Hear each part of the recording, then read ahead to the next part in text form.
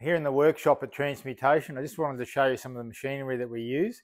We started the business with old school sort of stuff from precious plastic online. So this is domestic ovens turned on their side, car jacks underneath for compression, and rewiring into electrical boxes just made out of old Makita toolboxes. So very agricultural machinery. We use it to compression mold, and you can still see the bread tag in all of our products.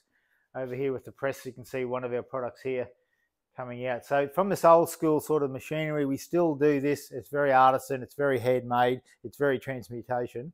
We've also then upgraded to new machinery. So when we're doing our styrofoam recycling for the Styrobowl, it takes a bit more latest technology. So we also have that capability here at Transmutation, latest technology, injection machines.